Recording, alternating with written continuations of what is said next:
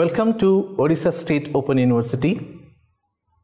In this session, I am Dr. Sabhyasha Chirath, Director, Academy for Skill Training, Recruitment and Advancement, Hyderabad.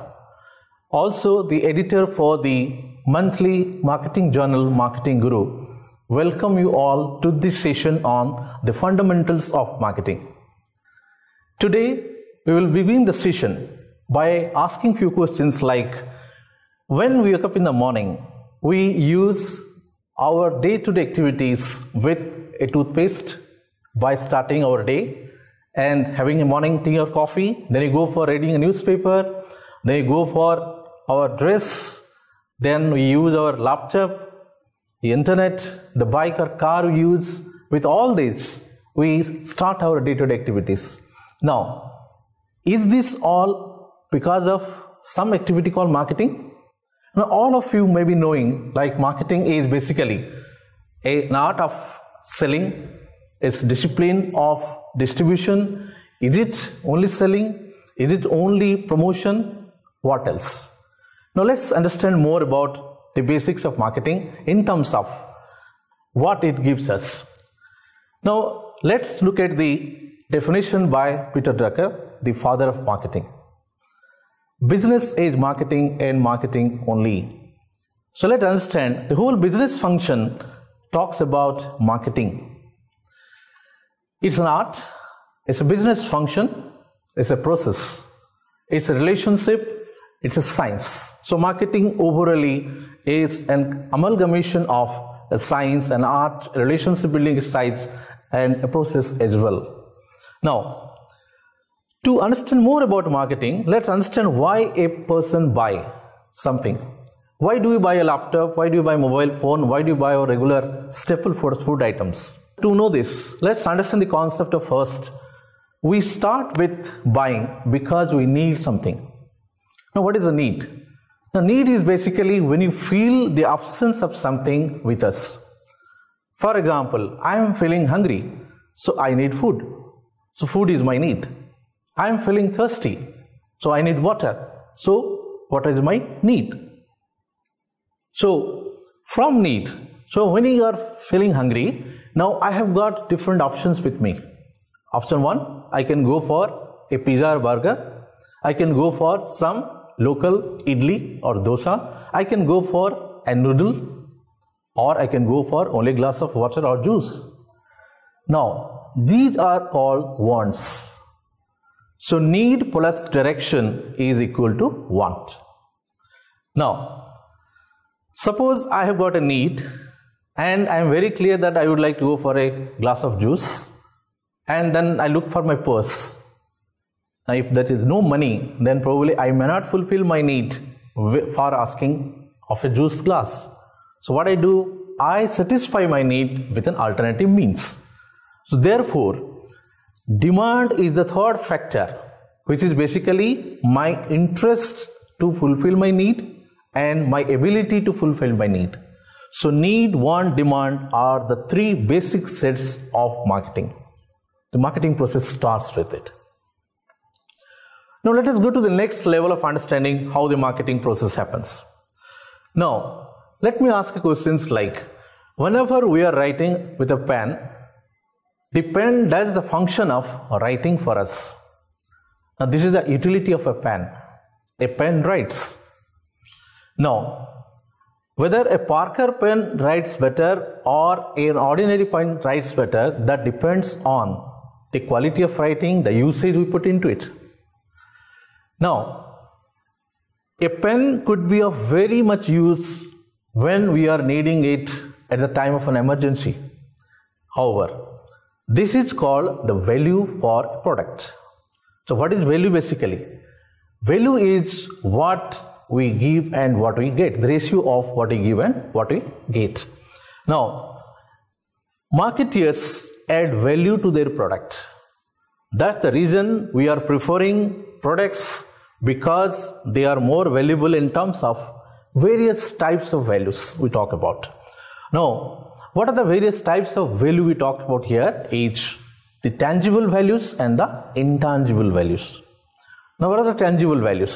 For example, the functional value.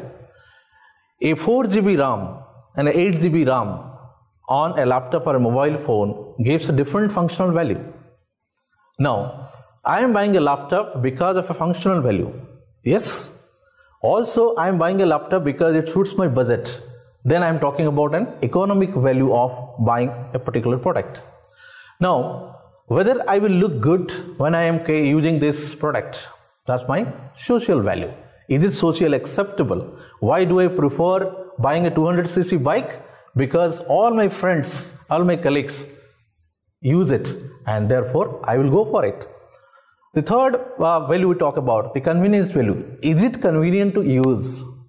So this convenience value is the next most important value for using a product. Then comes your sensory and aesthetic value. Does it look very cute? Is it lightweight? Is it slick? Now these are the values that a customer looks for even while buying various products like food items or laptops or any other usable items or utility items. Now all these values types comprise of our or the customer's buying decision making process. Now let's go for the next level of marketing. What happens here? When you go to buy a product, we go to either a marketplace or we buy it online, what called market space. So whether it is market space or place, what happens here? We order for a product, then the seller sells us the product in exchange of some value, that's called money. Now when a transaction happens, we get the product, pay the price, then a transaction is said to be done. Now this is called the process of exchange and transaction that confirms the marketing process going to the next level. Now next question, what are we actually transacting? We are transacting either a product or a service. Now what is a product or service? Basically product or service are a bundle of utilities. Every product has got some utilities. Now these utilities will remain constant irrespective of who is using the product, but the value definitely changes, because the value of a product or the value of a water bottle when we are in Kashmir may not be the same when you are using in some other place where it is very hot. Therefore the values are the deciding factor for a customer buying particular product or service. Now the old age definition of market is a place where buyers and sellers group together. However, that's no more existing today because the marketplace has become market space. So therefore, the style, the dynamics of marketing is definitely changed. So let's understand from the new dimension of marketing in terms of marketing is a management process of identifying, anticipating and satisfying customer needs profitably, to be underlined. Now, when everybody offers the same kind of product, same kind of pricing, then why should a customer buy product A, not product B? There comes the role of marketing, because the marketeer tries to identify what is the customer need today. Now, if you remember, look at Ariel. Ariel detergent powder came into existence. Then you have got Ariel Super Soaker, the Ariel liquid detergent and Ariel bar. So Ariel detergent, Ariel liquid and Ariel bar cater to three different income segments of the market. And this happened because they identified the need for a lower end product, that's called the bar, and the higher end product, that's the liquid. Similar is the case with all the products available in the market. Now, marketing function is identifying these needs, then anticipating the customer needs. It is not about only identifying, you should anticipate also why this need happens. So practically, we're talking about, if you remember, side stand indicator on a bike was never a feature, or a power steering was never a feature in the old days. First time Hyundai sold a car on the basis of the power steering. And side stand indicator was the selling point for TVS Fiero F2. So there was a feature already. However, the brands or the companies didn't identify or differentiate as a feature. Once it is identified and it is sold as a value to the product, it became a hotcake sell. So the point of discussion here is, as a marketeer, the marketing job is to identify the need, also expect the need, and then satisfying the need profitably, where the customer gets the value for his money and the marketeer gets benefited for his business. Now, what can be marketed? We use so many products in our day-to-day life. For example, we can talk about marketing of goods and services. We can market experience, which is called your consulting service. We can also market events. We talk about in event management. We can market people. We talk about personal branding. If you look at today the brand value of Sachin Tendulkar or Mahendra Singh Dhoni or Amitabh Bachchan is much more higher than even corporate product brands, because that is the power of personal brands. We can sell information. We can market information. We can sell ideas. If you remember the idea ad, an idea can sell. Now, ideas can be sold. You can sell the real estate or properties. You can sell a person. You can sell experience. So all these talk about the various varieties of marketing of products and services that can happen by the marketeers.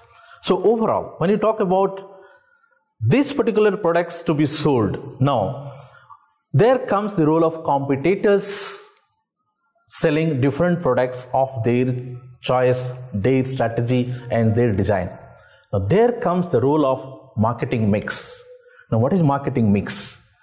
If I got a product which is excellent, but it is too pricey, then will I have the business done for it?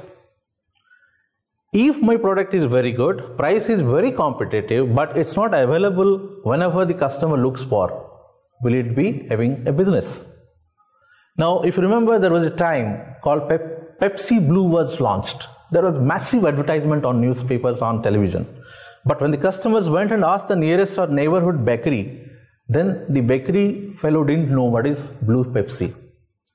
After so many days, the Blue Pepsi reached the bakeries. However, the customers had already forgotten what is Blue Pepsi. So the point of discussion here is, you must integrate your promotion with distribution. Your product may be excellent.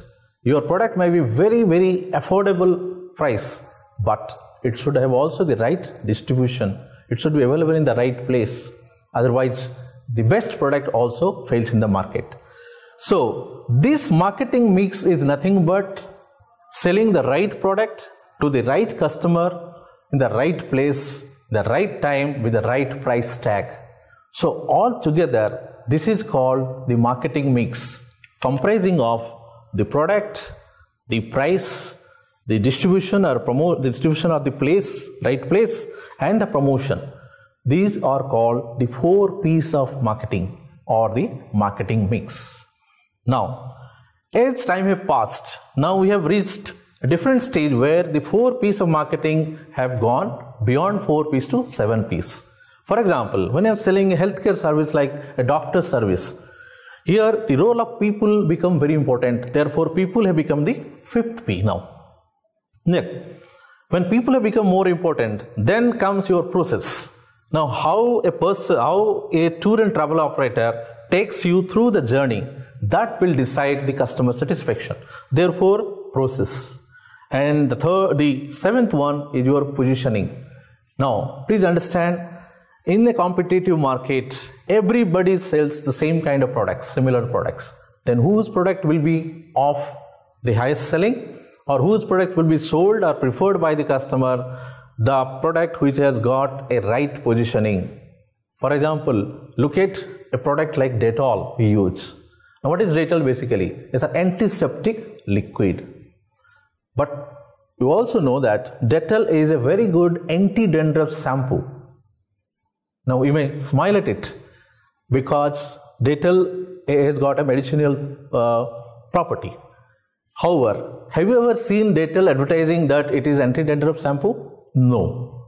The reason is, the moment it says anti-dandruff shampoo, its competitors become much more. But as an antiseptic liquid, its sole competitor is only Savlon. No business would like to have more competitors. Therefore, you have to have the right positioning, the right kind of brand image in the customer's mind. So therefore, the positioning, the 7th P, is very, very crucial today because the competition has grown multiple, and the kind of marketplaces, the customer behavior, the trends have so swiftly changed that you must have the right combination of these P's of marketing.